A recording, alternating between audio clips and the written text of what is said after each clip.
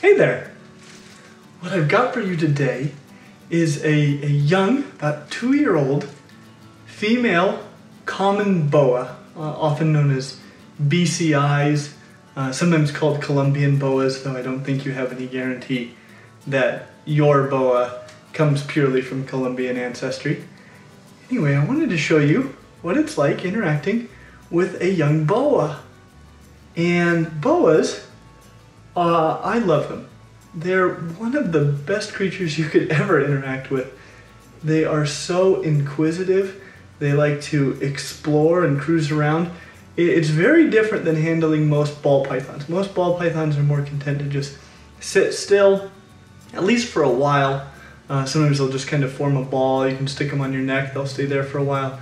They're much calmer and generally, there are exceptions, but generally less inclined to explore. But a boa, like this one, they are just really fun. I enjoy them as adults. They'll almost give you just a big snake hug, and yet as juveniles, I mean, you can still see they're a fairly arboreal snake, and so they will hold on to you really well. You just become their little tree. I love them. I'm always careful when I'm around other people in handling a boa. I'm always careful to control their head.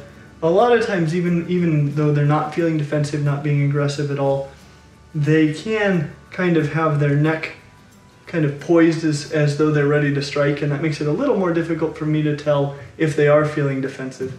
And so I will control them up near the head, but you can see I'm never ever grabbing her. I'm just supporting her body and having a wonderful time.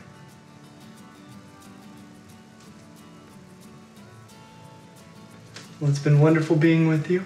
As always, like and subscribe, and we hope to see you real soon.